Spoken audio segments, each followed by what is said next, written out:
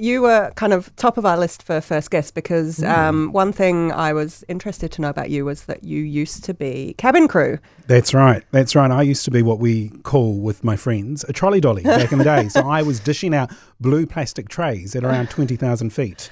So were you domestic or international? Domestic. Okay. Domestic. Yeah. So as far as Auckland and as low as Invercargill and in between. Yeah. So lots of travelling in between there and serving passengers and exploring our backyard. Yeah. And how long did you do that for? So I did it for 9.5 years. So I started in the late 90s and I went through to about 2008. Wow. Yeah.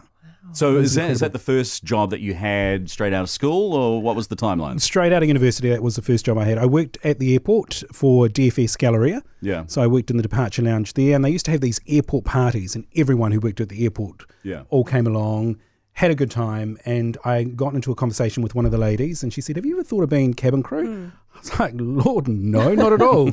And she said, "It's good money, good perks." And it was good money. And back then, it was good perks as well. So we would be on standby to go to Australia for $80 return. So we would just turn up to the airport, and we would just ask for a seat. And then Make sure you don't flick your mic off there, Daniel. Sorry, that's me. Still learning the radio environment.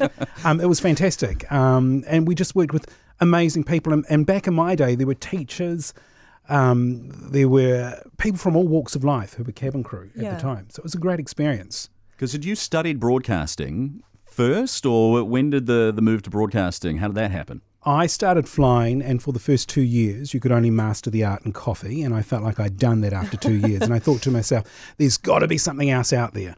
And not to put down my other colleagues, because they love it. And there's that glamour behind working at the airport as cabin crew. Like passengers would look at you and think, where are they going with their suitcases? And we'd be like, Invercargill, that's where we're going, and it was great. And back in those days, we were serving the hot dishes. We had the hot meals, the bar cart, and that was even to Christchurch to Wellington. Those short flights, we were throwing them out while we were climbing. We were just like, "Here, would you like a wine? What have you got? We haven't got time to tell you. Red or white? What would you like? Montana Reserve. Let's go, quickly." And then we'd give them the hot meals and then come back and bring plastic bags and throw them in the plastic bags because we just didn't have time. So it was busy, but it was a great experience. And now it's a cookie. Now it's just a cookie, water, and a hot drink.